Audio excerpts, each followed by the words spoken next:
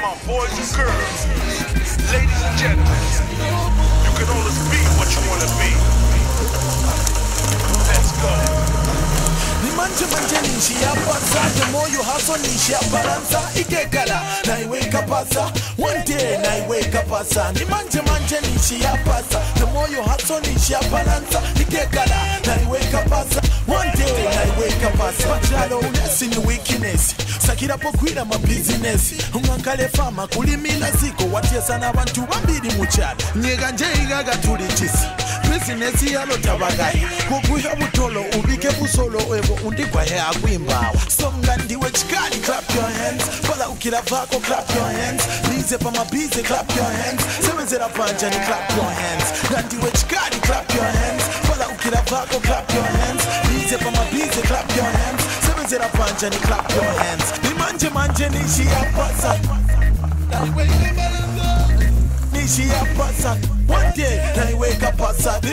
Hello and welcome to Youth in Agribusiness, a program designed to bring out some of the youths in Zambia who are the movers and shakers in agriculture production and agribusiness. Stay tuned.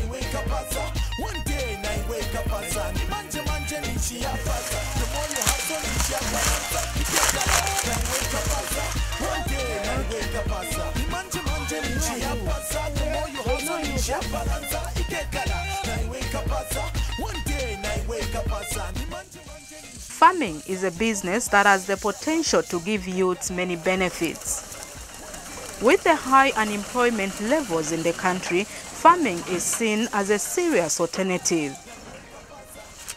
Many youths who have not been able to find mainstream salaried jobs have embraced farming as a source of livelihood and are making a difference, including becoming rich. Farming is a very big business because when I moved around and when I took the statistics, you find that 80% of the rich people are doing their own thing. It's either a business of farming or they're in processing. So that kept me going. So now I've taken it as a business because when I started, I bought 2 oxen, a plough, but now through the same farming, we've managed to get a tractor. Meaning that I've taken it as a serious business, and that's why I'll be spending most of my time. I have to go to the farm because it's bringing good income for me. Most rural youths are seen as the future of agriculture. For Joshua, growing up in a farming family enabled him to pay his own school fees from primary right up to secondary school. My name is Joshua Mateka. I'm 32 years old and I'm a resident of Sokotera village. I was born in 1982, right here in this village. I did my grade 1 to 4 at Chiwena Basic School. From there, I transferred, I came to Miova from 4 to grade 7. After writing the grade 7 exam, I passed. I was supposed to go to Chibombo Secondary School, but by then we were just living with our single mother here. So she couldn't afford for my boarding fees, so I just decided to go for day at Nsanje Secondary School, where I completed in 2004. After completing school, I went to college, but before then also, I wanted to be in boarding at college where I went, but looking at the financial constraints, I just decided to be a day scholar because even from grade 9 to grade 12, I'd also started paying for myself through doing a bit of field crops and also keeping of goats. So I managed to sponsor myself until I completed grade 12.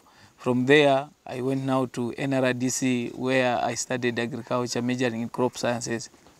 After attaining higher education, most youths want to find lucrative jobs and live in the city. For Joshua, a full-time career in farming has provided a better option. You can have a lot of books, go you study, have qualification, but if you don't put them into practice, action. Some people are very rich because they're action-oriented. They're not very much educated, but because they're action, there are people who are very much educated, but they just have those papers. All they want is a good job, but things is about how you take it. You can be rich through this business. As for me, yes, in the future, when I have a lot of income, a lot of business established, maybe I would think of building my knowledge, increasing my knowledge to continue doing what I'm doing, not going elsewhere to swerve from what I'm doing. No, that one I'm not thinking. I would just think of adding the knowledge to benefit me with what I'm doing already. Let's say if you're in manufacturing, maybe someone is trading, selling phones, cars. At some point, everyone will have a phone. Everyone will have a car. You will not be selling as you were selling at the beginning. But with the food, everyone would want to eat every morning.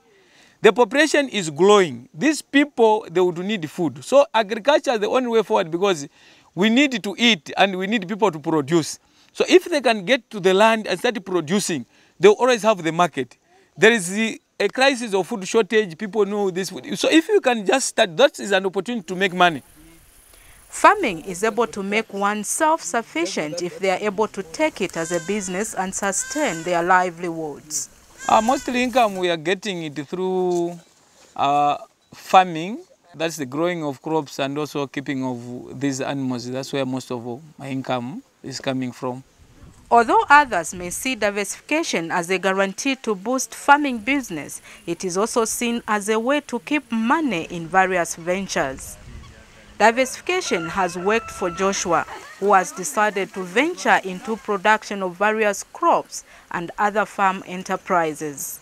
I do the growing of crops and also the keeping of animals. As we can see, there are these animals, cattle and goats.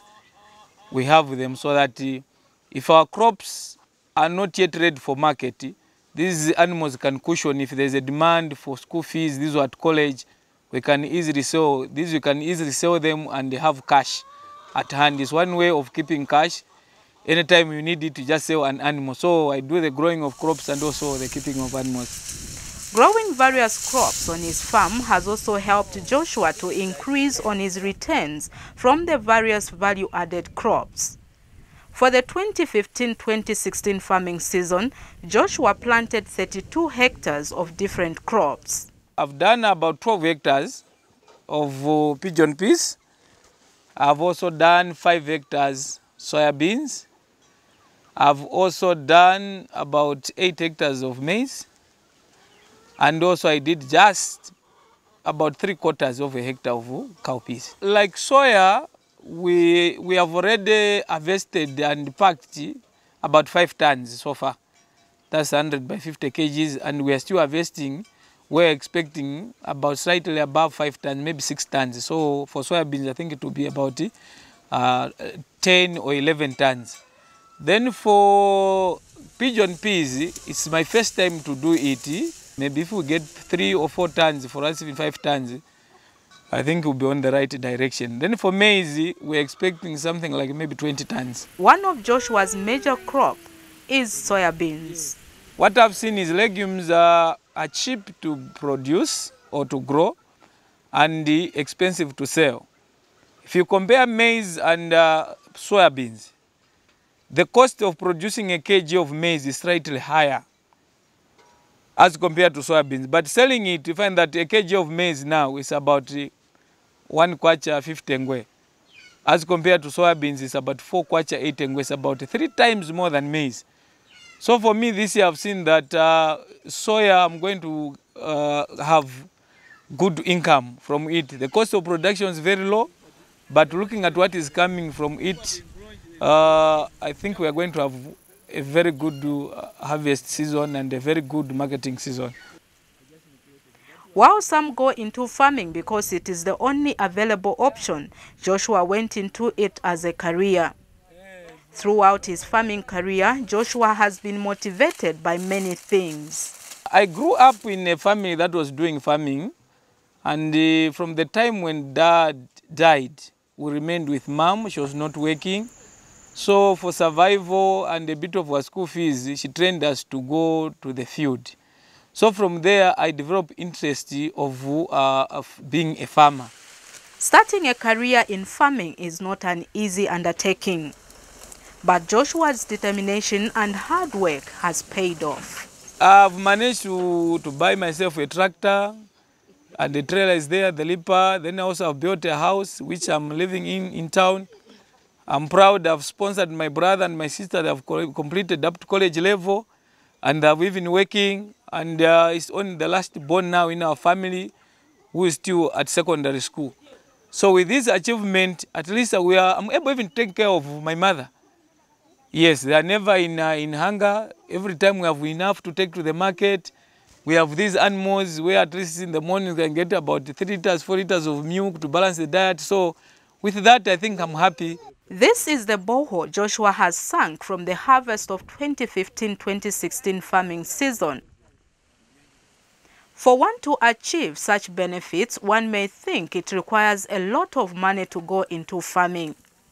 But how did Joshua start? So when I worked briefly in 2009, I started by getting 2 oxen. I bought 2 oxen, a plough, and 6 bags of fertilizer. That's how I got started. That year I invested about 150 bags. So when I sold the produce, I managed to buy about 32 bags of fertilizer. So that's how I kickstarted the farming business. So from the income that was coming from the farm, I got instructed to say, if I continue like this, I may be somebody. Because looking at my brothers who are coming behind also wanted to go to college, and my sister, looking at just a salary, it wouldn't be enough. So for me to support for my brothers who are coming behind, that's why I got motivated to be producing at my farm so that I can have enough income to see them through.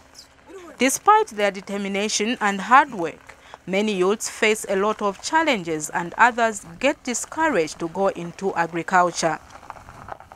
What Joshua has achieved has not been without challenges too. We need where the local leaders can allow the youth to compete on their own if there are such opportunities of owning land. The other thing is also sometimes the cost of inputs, like the previous season when we were just trying to prepare for the season. The kwacha depreciated, so the price of fertilizer just skied up. Those were a bit of challenges. Then also we would need the financial lending institutions to also prepare a package for us, the young farmers. Because you find that sometimes the collateral they need is just too high. While others see farming as a risk business, Joshua has taken it as an opportunity to do business. Yes, people would think that it can be a risk. I can partly agree with them that it's a risk. Where there's a risk also, there are returns. For me to spread the risk, I keep animals. I also do crops which are different, like legumes and the field crops. So that helps me. If there is less lens, if I fail in maize, I'll get something in the legumes because they just need just enough rainfall.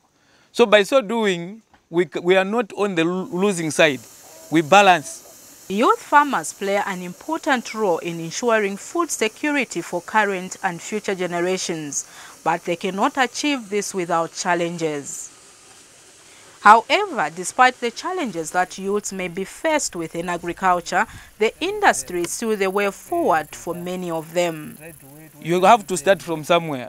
They don't need to wait until they have millions in their pockets. I started very small, 6 bags of fertilizer. The government is encouraging people to go to the land. They're opening up forests where people can start cultivating. So I'm encouraging our youth that they can employ themselves and employ other people. It's not always looking for a job. When you complete school, you go there, you can still produce and make a lot of money. Because everyone has to eat. If we are to go forward, we are to achieve as a country, let us utilize that labor force from the youth. Let's go and produce. Let's feed the nation. Let's even have surplus to export. It all lies on us youths. Indeed, agriculture is the predominant economic line of work of the rural communities and can play a vital role in the socio-economic development of these communities. One can be able to employ himself and indeed be rich. Join us next week as we move from Joshua in Mumbwa, who has employed himself and become rich, to the Kanakantapa youths who have secured their future through aquaculture. For further details, contact the producer, Youths in Agribusiness, PO Box 50698, Lusaka.